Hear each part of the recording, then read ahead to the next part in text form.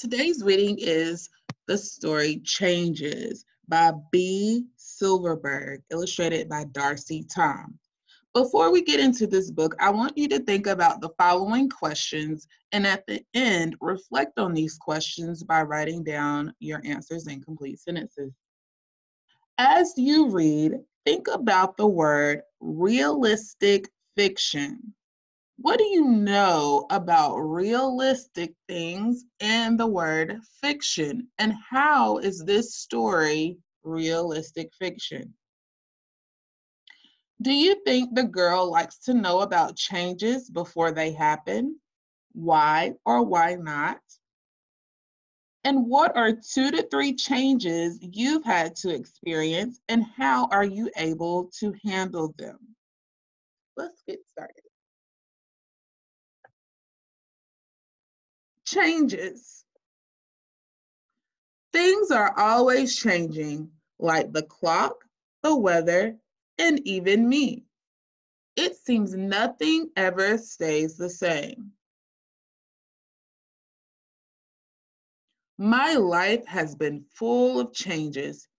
Sometimes I don't feel good about them, but then later it gets better. Taffy, my kitty, ran away. We have looked for him all over, but we can't find him anywhere. I miss Taffy a lot, and I'm sad. Dad says that we can get another kitty. That makes me feel better.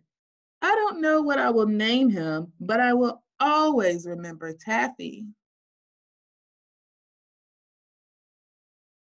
My best friend Robin just moved away. The moving van took away everything, and the house is empty. I wish Robin were here to play with me.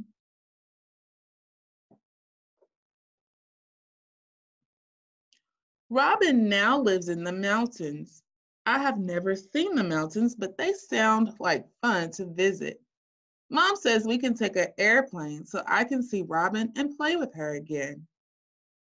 What emotions do you notice the little girl going through? The day I started the new school year, I was scared of all the new children in my class. I was afraid that they wouldn't like me and that I couldn't run as fast as they do.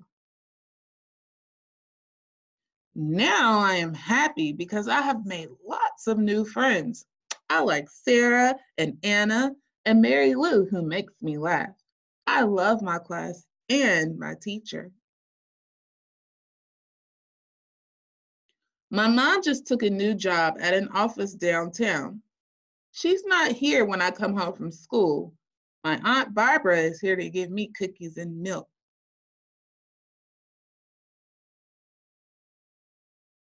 Then I'll wait and wait for Mom to come home. When the hands of the clock point straight up and down, she comes home, and that makes me happy.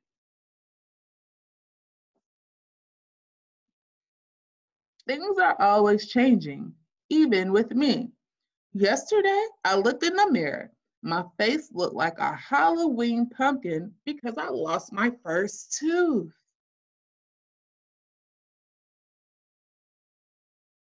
I had a big surprise when I woke up this morning.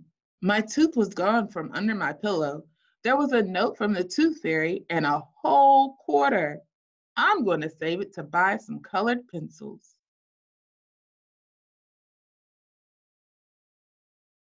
In school, I learned that crawly caterpillars change into butterflies, and tiny acorn nuts grow into great big oak trees.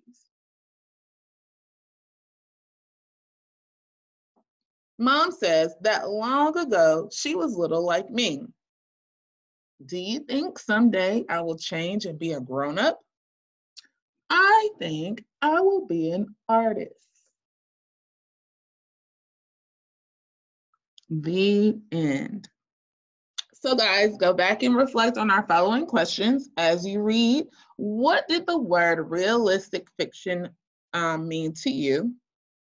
Think about the girl. Does she like to know about changes before they happen? Why or why not? What are 2 to 3 changes that you've experienced, and how are you able to handle them? Well, that's all for now. I hope you guys enjoyed today's reading, and I look forward to your responses.